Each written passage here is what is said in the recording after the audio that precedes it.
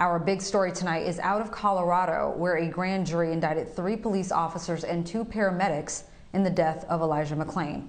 The incident happened 2 years ago. Elijah was walking home from the store around 10:30 p.m., carrying a bag of iced tea when he was stopped by 3 Aurora police officers responding to a 911 call about a suspicious person.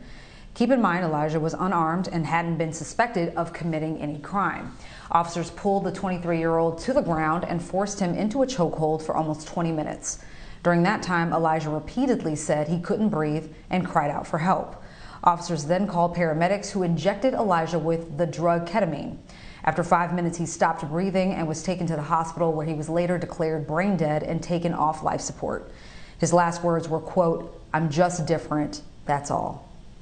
With me tonight is McClain family attorney Halpern. Thank you for coming on tonight, Counselor. Thank you so much for having us. Now, Iris, Elijah's mother was supposed to be with us tonight, but understandably so, she needed to basically catch her breath and be with her family. Can you tell us how they're doing in the wake of the news? I can. So, Shanine McClain and her children are very overwhelmed, but extremely grateful and thankful to the Attorney General here, Phil Weiser, and his team for all the work that they have done to get to this moment. As some of your audience might know, there's a series of obstacles that were put in Ms. McClain's way after the death of her son Elijah.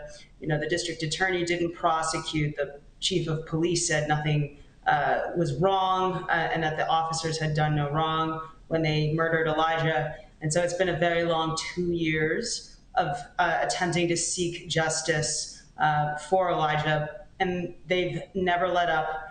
Ms. McClain has always struggled to make sure that everyone has been aware and had knowledge of her son and what a great young man he was, and the humanity and the dignity and the innocence that were Elijah McClain. And she just had to keep battling. And so she's thankful to the Attorney General. She's also extremely thankful to all of the members of the grand jury. I mean, they've been convening for months, looking at the evidence and getting through to the truth, to the bottom of the truth, after kind of all of the cover-up that had happened in the past.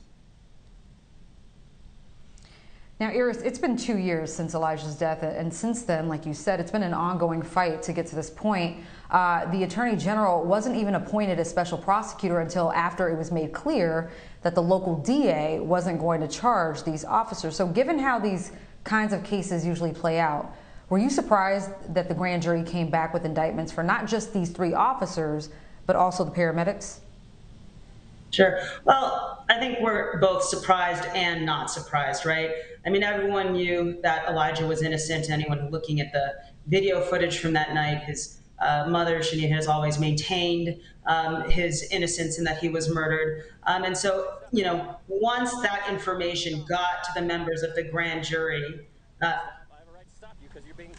oh, sorry, the video was playing at the same time. So once that evidence got before the grand jury, we had to have some faith that the grand jury members would do the right thing. We are, of course, surprised because there's been a history of political failures, lack of political will to actually prosecute officers when they engage in excessive force and murder similar to those that you have seen in the past. So this has been happening for decades, and it's only very recently that any indictments have really tended to happen, particularly when the victims were young Black men. And so that, you know, it's, I think, amazing in itself that there's starting to be a sea change there, and that there's some accountability starting to enter into play here. And also the paramedics, I think, that is also a very unique angle to this case, right? You know, they have medical training. They have their own unique obligation to make a medical assessment and not just to take orders. And they injected him when there was no reason to do that. And so I think, you know, holding all 5 of them accountable is really important, because there's a lot of different individuals playing different roles in the death of Elijah McClain. And every piece of that murder has to be accounted for. Now, the officers and paramedics, they've been indicted with manslaughter, criminally negligent homicide, and other assault charges. Do you think that the charges go far enough?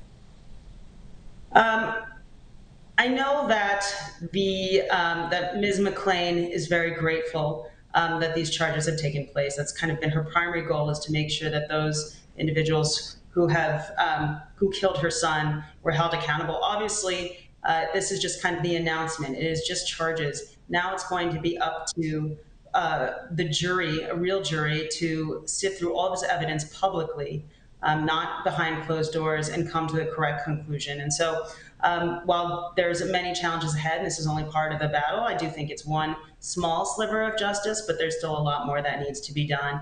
And Ms. McClain will not rest until the officers and paramedics who murdered her son are behind bars.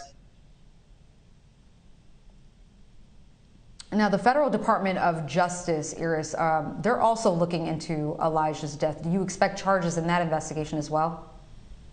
Well, they're looking at so the state attorney general, I think this is what you're referring to, is doing an investigation into a pattern and practice of discriminatory excessive use of force here in Colorado. And there's going to, and I think there's going to be some announcements to that effect. And Attorney General Weiser kind of referenced that earlier today during his announcement to the press, disclosing the 32 count indictment.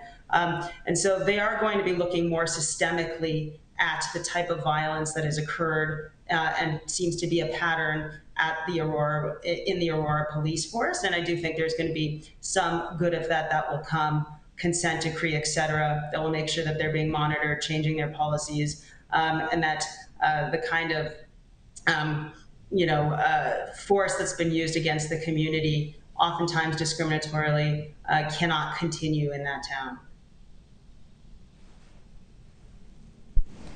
Now, Elijah's death was the force behind calls made for radical police reform legislation in Colorado. With the new police chief and that DOJ investigation into the police department, Iris, are you hopeful that real change can happen? I'm always hopeful. I do think that the new police chief is trying and doing the best with what she can, but there is a bigger, there were more systemic operations in place that were really allowing excessive force to be to kind of foster a culture that really fostered it, and there was really no accountability, and it was baked into every level of policing in Aurora and in other parts of the state and country. So I do think there are individuals who are making sincere efforts to try to attack that, including the new police chief, including the attorney general, et cetera. And so you have to be hopeful in that case. They're at least not,